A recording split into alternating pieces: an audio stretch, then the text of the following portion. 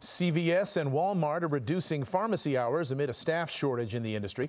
Beginning in March, Walmart pharmacies will close 2 hours earlier at 7 in the evening. CVS says it'll shift or cut hours at about 6,000 locations, also starting in March. Walgreens made similar changes last year, and locally owned pharmacies, they're facing the same problem too. The National Community of Pharmacists Association says more than three-quarters of pharmacies in the United States report staffing shortages. Hello, I'm Mark Brown. Get more great ABC7 content by clicking the subscribe button for our YouTube channel and download the ABC7 Los Angeles streaming app on Fire TV, Android TV, Apple TV, and Roku to watch on your TV.